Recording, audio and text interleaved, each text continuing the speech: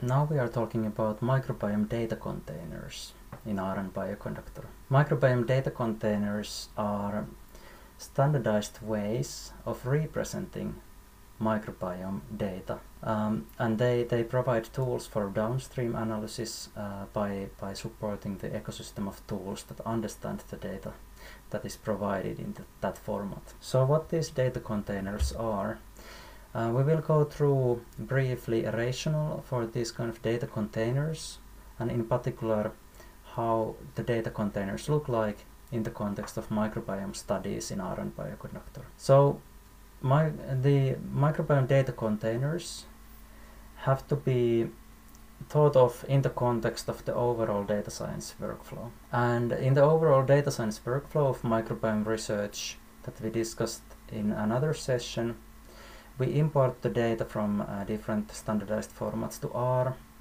and in R we need to specify the format in which the data is organized. And that's our data container, which we call tree summarized experiment. We are coming back to this very soon. And then there will be the ecosystem of tools for downstream analysis of data that is provided in this format. But now we are indeed focusing on the data containers and how they are structured. The data containers support the collaborative development and use of all these different types of tools and efficient building of reproducible and transparent workflows for data analysis. They play an essential role in that whole. So different omics data come in different shapes and different types. Each type of omics data has its own special properties.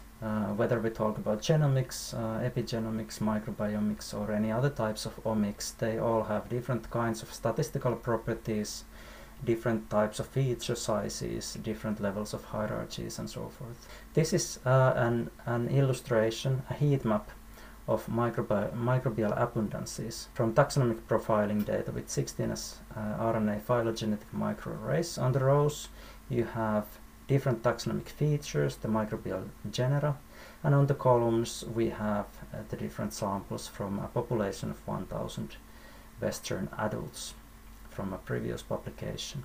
This kind of taxonomic profiling tables we can obtain with different techniques, from 16S RNA amplicon sequencing to metagenomic sequencing to phylogenetic microarrays. But essentially they are tables of abundance providing information on how abundant each microbial species or other microbial grouping is across the different samples. We want to standardize the ways this is represented in R and Bioconductor. And there are several different types of data containers available in this ecosystem that have been developed in the last 1 or 2 decades. For instance, the single-cell sequencing community has their own data container representations that are actually quite close to the types we use in microbiome studies.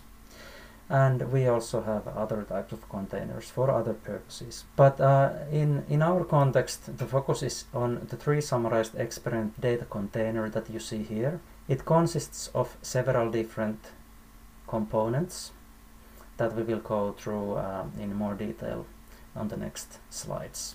The overall data container integrates different aspects of the data together in a systematic and standardized way, so that it's all well organized and easy to subset, easy to manipulate, easy to use for downstream analysis. Let's have a look at these different individual components in this kind of data object. If we want to have an optimal data container for microbiome data, we can ask what it should look like. So one aspect of this is having multiple different assays in parallel. For instance, in the context of microbiome taxonomic analysis, we quite often have the situation that we want to have several different statistical transformations for the data. For instance, the compositional transformation or CLR transformation or other types of transformations. We want to organize this together and use them as necessary. Microbiome data is also hierarchical. We can have hierarchies both for the samples with nested study designs, host phylogenies or other forms of hierarchy. And we often have hierarchical data on the features, the taxonomic features, because microbial species form phylogenies where they have different relations. So microbiome data is inherently hierarchical, and we want to have efficient ways of representing that. Then we also need to have possibility to include side information on the taxonomic features as well as on the samples that we are analyzing. And this side information can come in many formats, as we will discuss shortly. This kind of data representation has to be also optimized in terms of speed and memory. So we want to have efficient analysis that does not take too long to calculate. We want to have a speedy data processing. Finally, this has to be ideally integrated with the rest of the RN Bioconductor ecosystem so that we can have access to a wide variety of other tools, applications and frameworks. And for instance, in our context of microbiome analytics, we are able to integrate very nicely with a lot of tools from the single-cell experiment ecosystem and community because the tools are largely interoperable. This is just one example. So by standardizing the tools and data presentation this way, we can reduce overlapping efforts in the community and make sure that we can all contribute to the same pool of tools together and build a community of users. So the optimal container for microbiome data is the 3 summarized experiment that I mentioned. This is a relatively recent development. It was originally published 2021 by Ruichi Huang and others, and it is an optimized way of taking into account many of the things that I mentioned on the previous slides. So let's now have a look at some of the components that compose this. Before we go into that, there is an alternative data container I wanted to mention, the Philosec.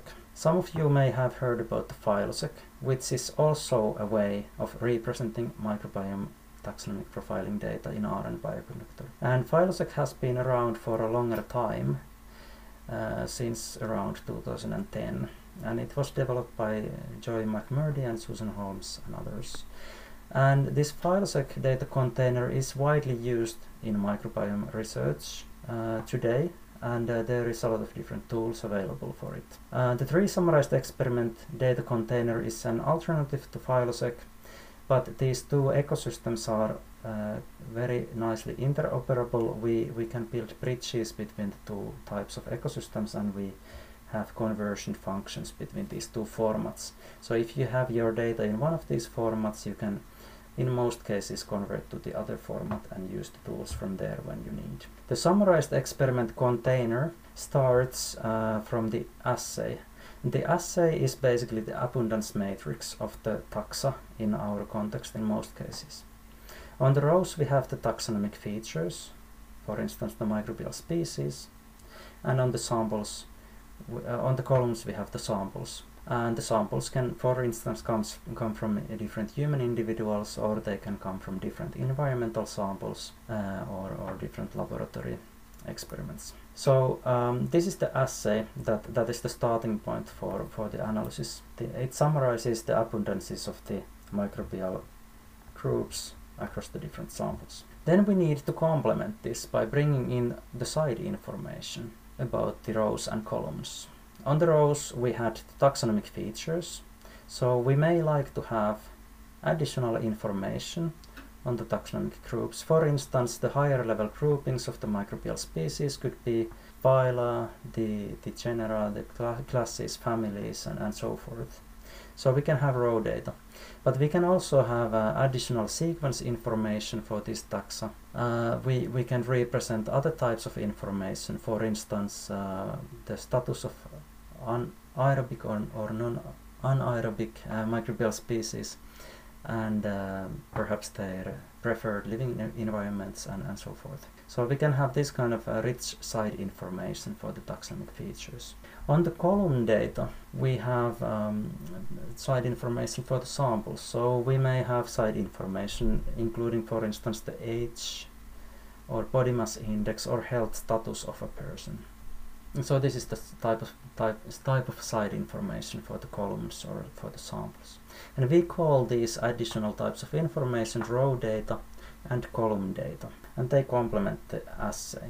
In addition, we can have multiple assays in this system, and the multiple assays typically can correspond, for instance, to different transformations of the data. In most cases, we start with absolute count data, where we have counts of microbial groups across the different samples.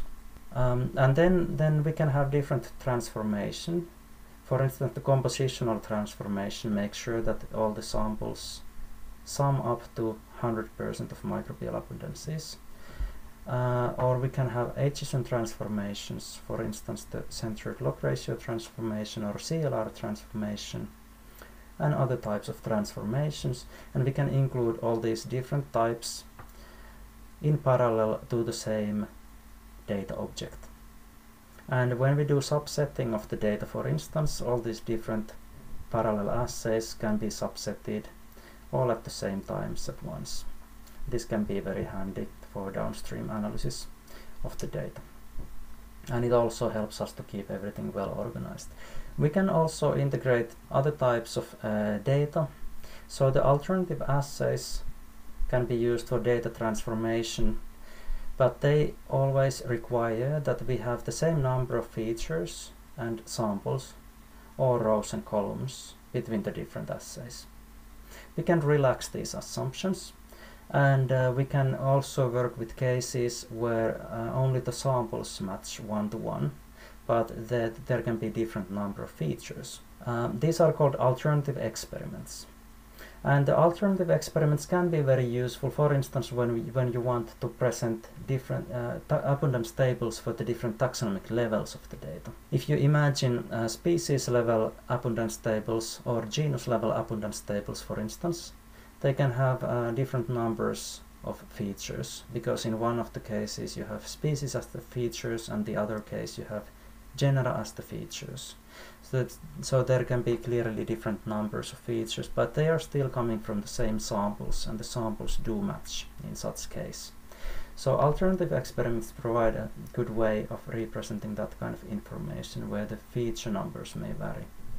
We also have more complex ways of representing cases where also the mapping between the samples can be free, relaxing the final assumption, and these are common cases, for instance, in multi-omics experiments, where we may sometimes have more complicated sample mappings. So we can represent different types of information bindings in this data object, depending on the type of information and relations between the features and samples. But the main point is that we can bind these together in a standardized and organized ways. And then there are downstream analysis tools that know how to take advantage of this. So here are some examples of the data operations that are possible building on these data containers. So if you, for instance, want to pick up the count assay from a 3 summarized experiment object, you can use the first command. If we want to pick the raw data, the site information for the taxa, we can use the raw data command. For the samples, we can use column data command, and alternative experiments can be picked up by this alt-exps command, and so forth. There are different commands for manipulating the data and picking up different components of this data object. So this is the whole 3 summarized experiment, and one thing that I did not mention is the presence of the tree information for the rows and columns. And this is why we call this 3 summarized experiment, because it complements the original summarized experiment container by bringing in these trees. So we can have row tree and we can have column tree, and these trees can be used to represent hierarchical information. On the rows or the taxonomic features, we can use the row tree to represent phylogenies, so the phylogenetic relations between the different microbial groups. Very common use case, and also used by many different analysis tools of the microbial communities. On the column tree, we can have hierarchies for the samples that can correspond to nested study designs or host phylogenies for instance. So when we bind these together, we get the 3 summarized experiment object, and you can even include some additional metadata about the experiments and so forth. The 3 summarized experiment data container is therefore a systematic and organized way of representing microbial taxonomic abundance profiling data. It can also be used for other purposes, but we have been building an ecosystem of tools around 3 summarized experiment object together with the rest of the community. It provides a standardized presentation for microbiome data that is optimized for speed and memory requirements in many ways, and it is a key part of the overall data science workflow in microbiome analytics in R and Bioconductor, and the starting point for any downstream analytics. And the use of such organized data containers facilitates transparent analysis of microbiome data and enables reproducible research of these communities. It also supports the interoperability of the tools, because it becomes much easier for all the different tools to assume a common shared data format and then provide tools on top of that. And there is increasing number of documentation available to support the use cases and collaboration on these objects.